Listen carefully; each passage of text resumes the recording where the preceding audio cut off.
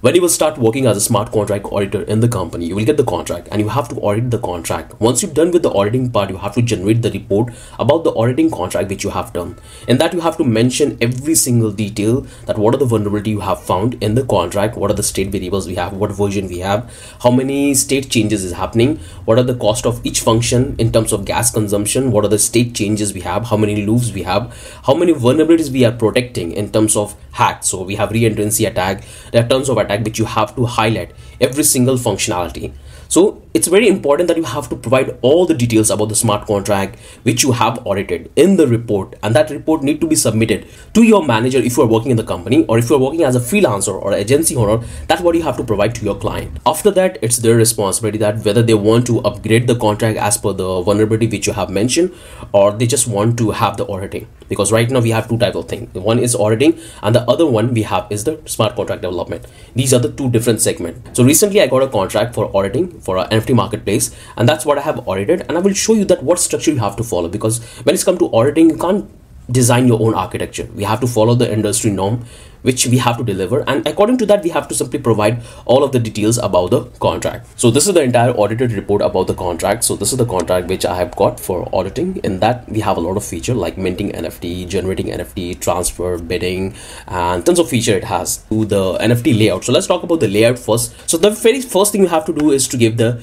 name. You have to give this particular one, like smart contract security auditing report. That's the title is going to be on top. After that, you have to give the name of the contract. That what is the name of the contract? Here I have called NFT marketplace implementation analysis.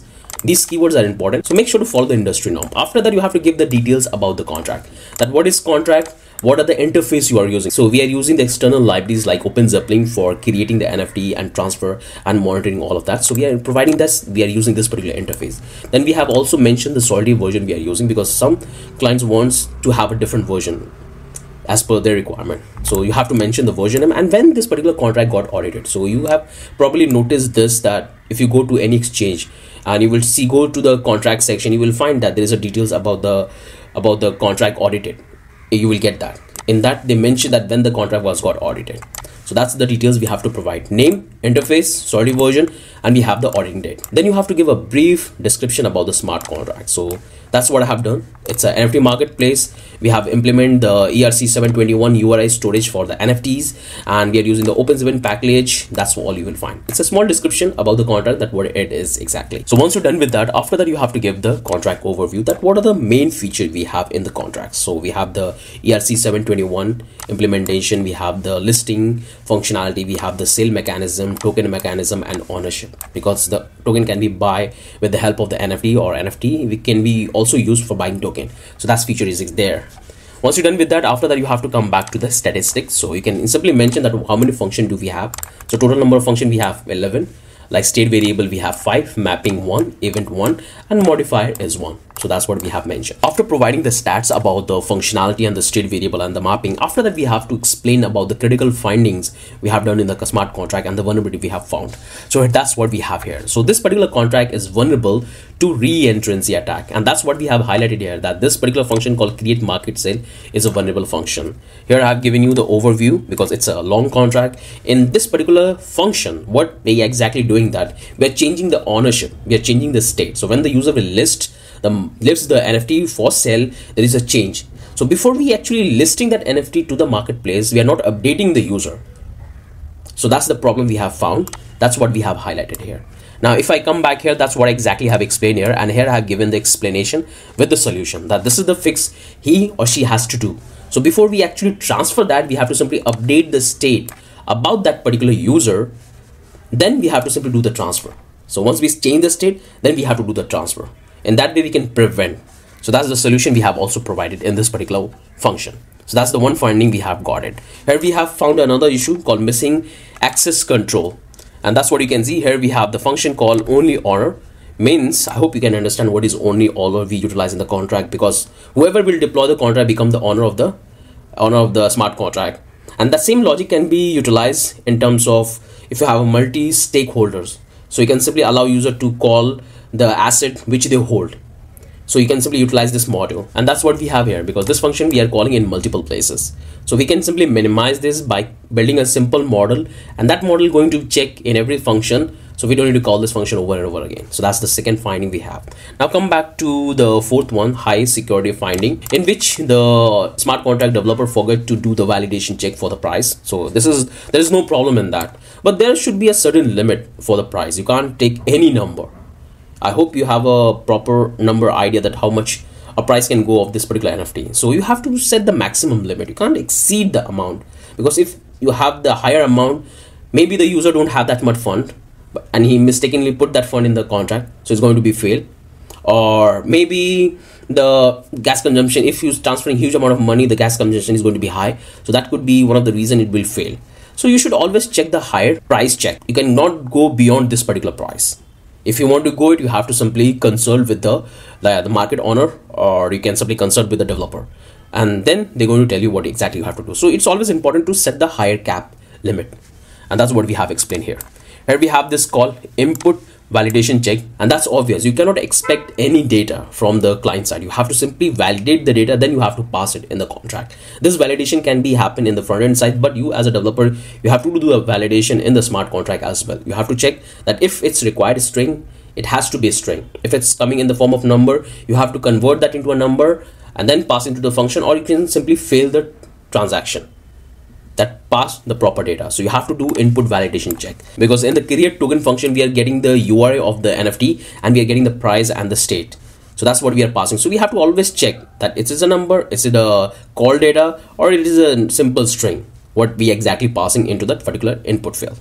That's what we have. Now here we have come CBR funding, which is coming from gas optimization, and this is happening because it's not a good idea to use loop in the contract, because in this tree function the developer utilized loop for finding that which NFT belongs to which user, and there's no problem in that. You can simply utilize that loop, it's absolutely fine. But when you include that, it's going to cost higher consumption of gas, because the loop will run, it will check for the user data, because the data is in the form of array, so it will run the loop, and the more it will run, it's going to consume more gas.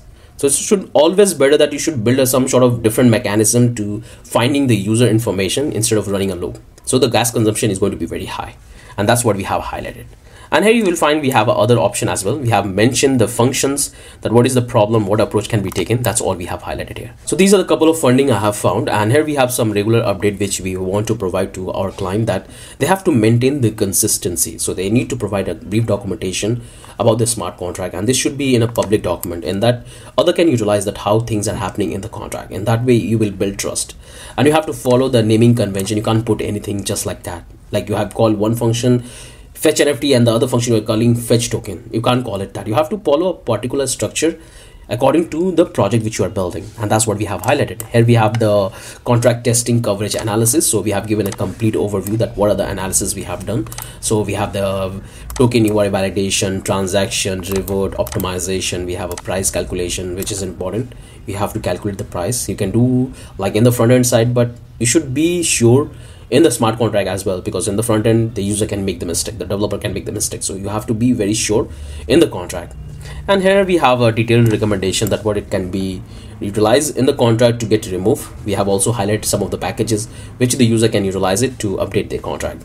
So that's all we have here, all the functions with the improvement we have provided. Here we have given some information about the updating of the smart contract and optimization they can do. And this is the conclusion. Here we have highlighted that what are the vulnerability, because so every single analysis we have done in the contract, we have given a label, like whether it's high risks or low risks, or it's what kind of attack are possible in that particular function. That's all we have highlighted here. So you can see re-entry scat is a very critical one. It has to be fixed. Here we have the gas optimization. You can go with that, there's no problem. But if you improve it, it would be better. You need to build a documentation, good quality documentation. So that's what we have highlighted here.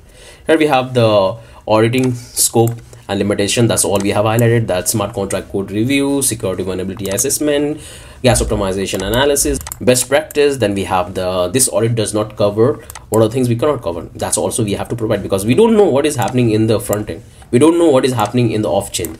We don't know that what is the business logic of the client. Like he might following a different business logic in the front end side, and the contract is totally different, so we don't know about it. We have to know that what kind of external contract is interacting. Like we have a feature in the contract which allow us to approve, and here we have given the disclaimer about it. So this is the standard structure we follow for generating the smart contract auditing report, and you can go with that. It's an industry standard. It's depend that what kind of contract it's there, what kind of features is there. If the contract is big, if it has more libraries, it's going to be a very big, but the structure is going to be the same. This is the layout we follow.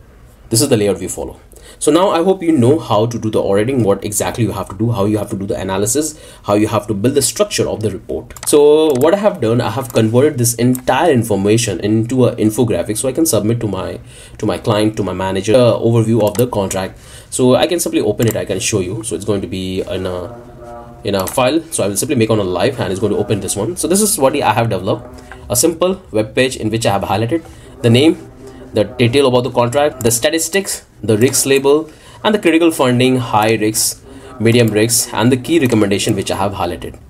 So that's how you have to generate the report, which you have to provide to your manager, to your client. If you're working for any founder or startup founder, that's how you have to do it.